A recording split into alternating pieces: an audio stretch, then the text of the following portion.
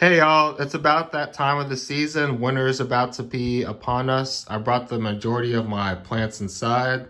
I'm only leaving my banana plants outside currently, but here's my Philly fig tree. And then here's the little Philly fig tree over here. Here are my pineapple plants. It's Arthur. I still haven't named that one yet, still waiting. And then we got the big bro over here, my son, my oldest son over here of my pineapple plant, Big Jimmy, Big J, I like to call him. Look at him showing off. Look at him showing off over there. But I don't know about you guys, this year has flown by really, really fast. It's really about to be November and I can't believe it. There's just so much starting next year that I want to do and start.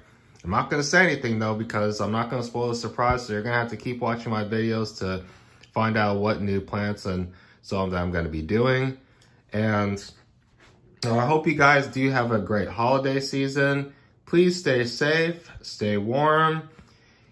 Plant parents, keep your plants safe, warm as well because they need us. We need to protect our babies at all costs.